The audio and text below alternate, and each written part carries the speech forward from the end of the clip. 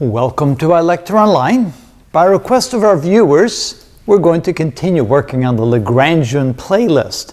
And with the Lagrangian, I do realize you need to see a lot of different examples before you kind of get a good feel for how to solve problems using that Lagrangian technique.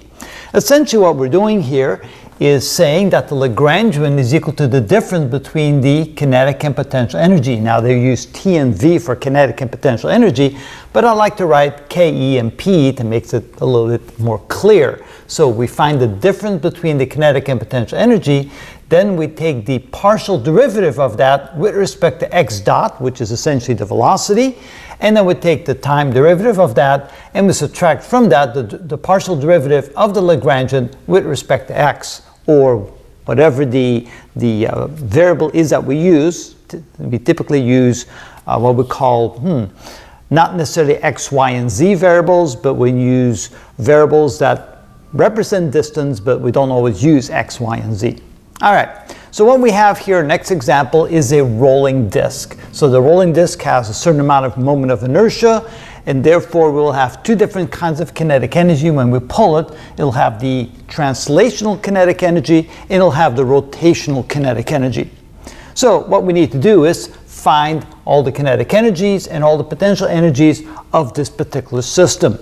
So we can say that the kinetic energy of this system, once we start pulling in it and it goes into motion, that will be equal to 1/2 mv squared plus 1/2 I omega squared. So this is for the translational kinetic energy, and that's for the rotational kinetic energy.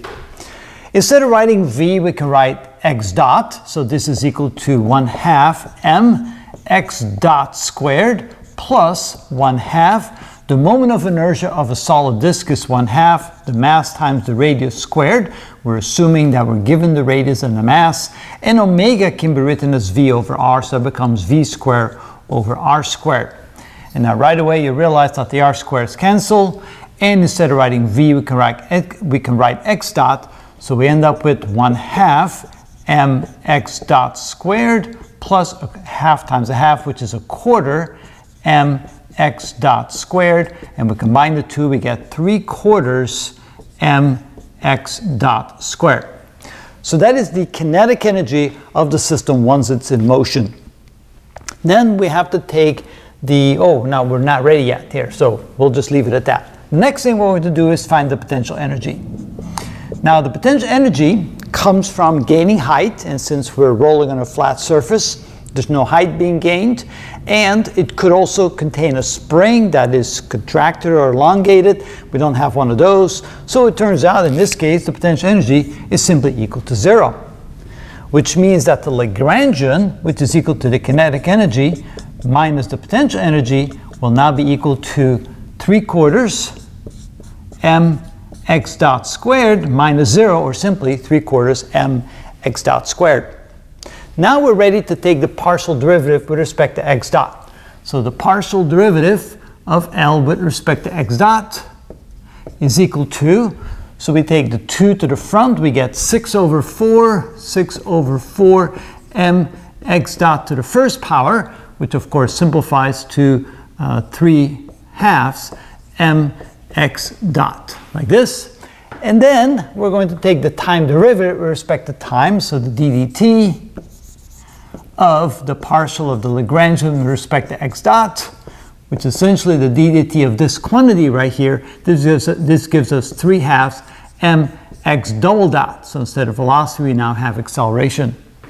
And then we're going to take the derivative, the partial derivative of the Lagrangian with respect to x.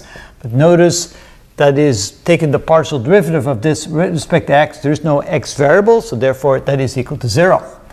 And so then the equation here becomes the first part, which is 3/2 m x double dot, minus the second part, which is 0, equal 0, or 3/2 m x double dot is equal to 0. And of course, if you then replace x double dot by a, you can write 3/2 ma equal 0.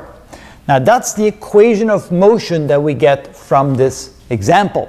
Now that's of course assuming we're not applying a force. That means This is when the force is equal to 0. And so that would simply be the equation of motion of that system.